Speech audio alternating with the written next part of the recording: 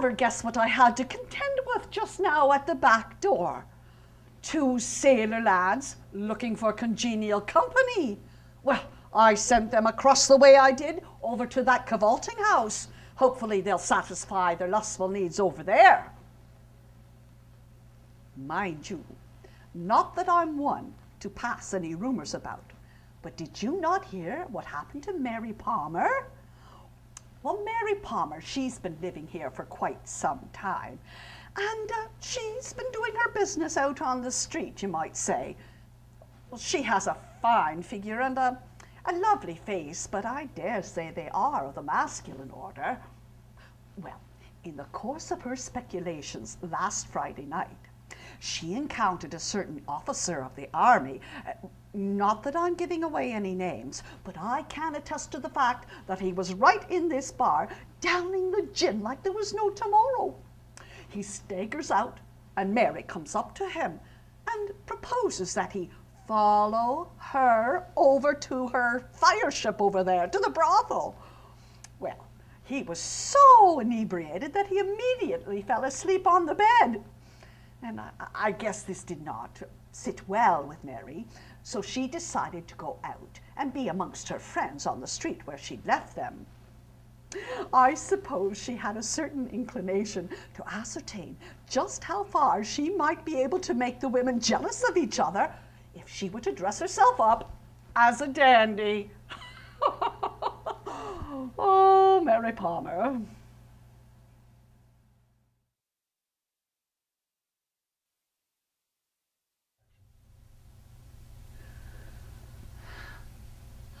I'll never see him again.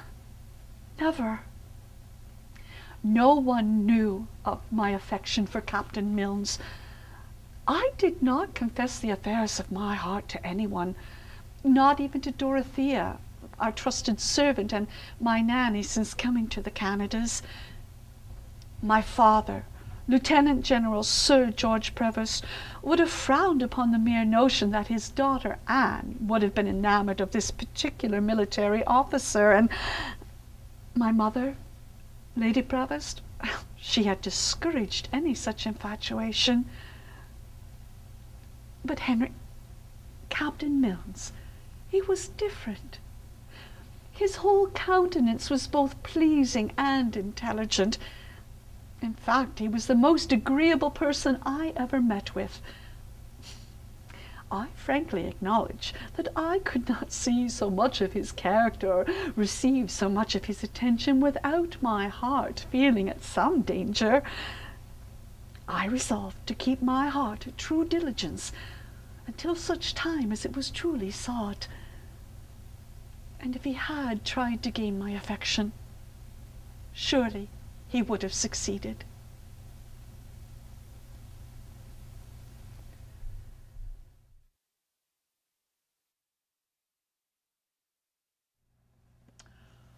Oh, this? Oh, well, that's on account of my hip. Oh, I thought everyone knew. Oh, did you not hear about the raid on our settlement of Gananoque? Oh, my husband, Colonel Joel Stone, he was away in Kingston with the militia at the time. He said, mind you bar the doors, Abigail. Well, a lot of good that did us. That rapscallion of a man Forsyth coming over like that. Well, he burned the storehouse. I knew he'd be coming to our home next. Well, I gathered up all the gold as fast as I could, and I put it into the soap barrel. He didn't get that. And then I took my feet as fast as they would carry me up to the attic. And just in time, too. Oh, I heard them smashing through the windows, crashing all of my china on the floor and turning everything every which way. Well, I was scared, and I knocked over a crate. Well, of course I screamed, and the next thing I knew, bang! I'd been shot in the hip.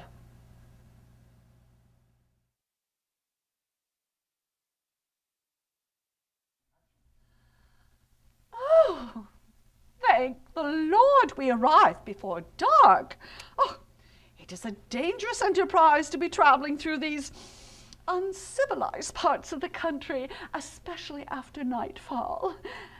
Well, at least the accommodations are uncontaminated and the food is adequate. Well, provisions have been hard to come by since the war began, and Widow Wilson is a very resourceful woman.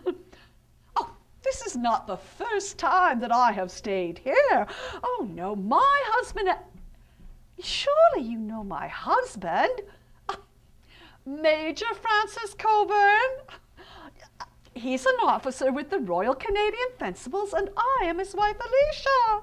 Oh, well, as I was saying, we have taken refuge here on more than one occasion. In fact, it is about the best that one can find between, I don't know, Kingston and Cornwall. Oh, my noble lord is in Cornwall, attending to one of his military functions, and I am on my way to meet him. No, I didn't come here alone, heavens, no.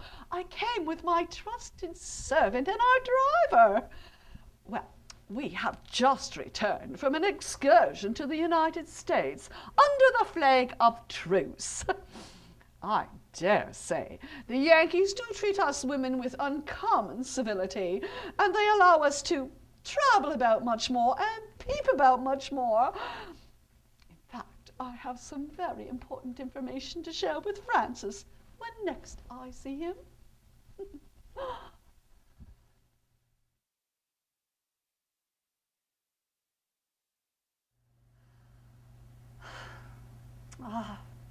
There's many a broken heart with this terrible war, many a broken heart. And I thank the Lord I have my daughters with me, Harriet and Jemima. Handsome-looking girls they are. And the soldier lads, don't they know it too? Coming in here, wooing my daughters, trying to take them away from me. Well, my daughters will not be wed to a soldier lad, not as long as I, Widow Wilson, walk on God's green earth.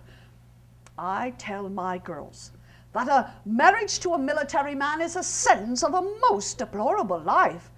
Imagine, I tell them, imagine subjecting yourself to a life of exposure in some far-off lonely encampment, or worse, being abandoned for months at a time, you with wee children, all alone and full of anxiety and despair amongst unpitying strangers, dragging your family from pillar to post, and you suffering all the distress and deteriorating influences of campaigning and garrison life. And if your husband should die, you'd have to be married within a fortnight to another soldier, a complete stranger, and you'd be a slave to his every beck and call. No, my daughters will not be married to a soldier lad.